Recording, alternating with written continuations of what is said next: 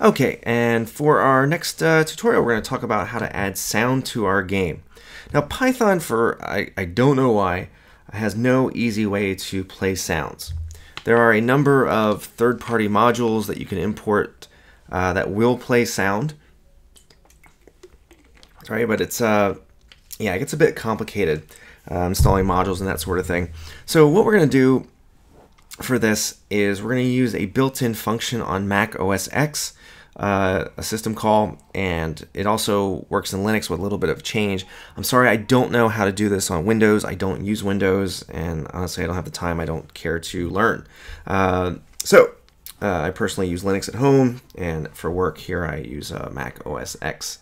So, in our folder, I have downloaded two files, laser.wave and explosion.wave. I would not use MP3s. They might work, they might not, particularly on Linux.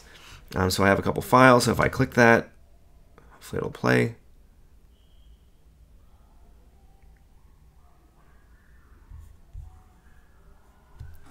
Let's try it again.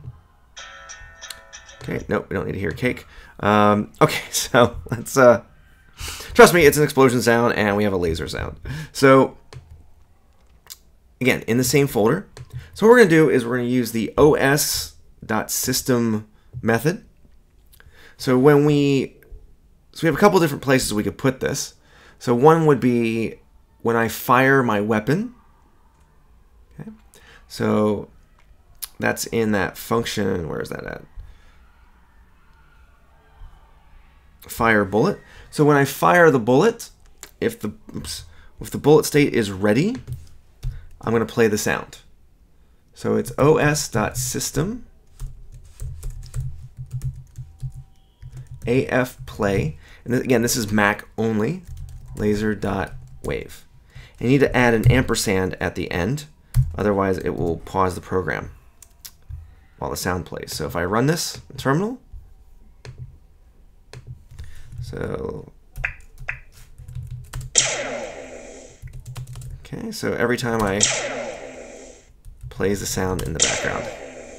It's pretty cool.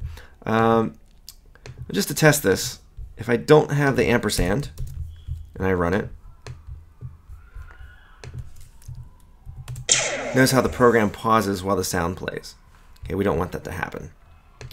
So make sure the ampersand is at the end. So the next thing we want to do is if the enemy collides with a bullet, where is that? So if there's a collision, so I usually like to play the sound first. So os.system, and it's af play explosion.wave. Okay, so let's try that out.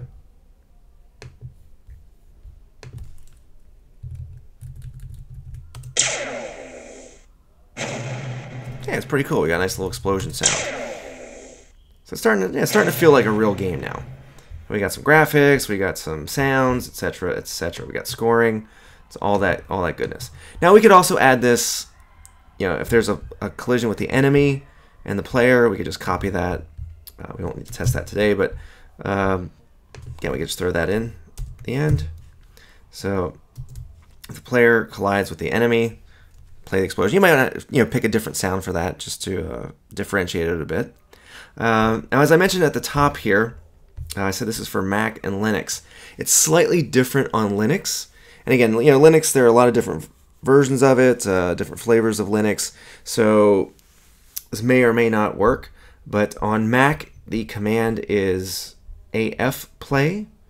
So if this were Linux, you would just use a play. Okay, there's no guarantee, but it works on my system at home. Again, for Windows, I'm sorry, I just don't know. Maybe you can check, check on the, do a Google search and find out how to do that.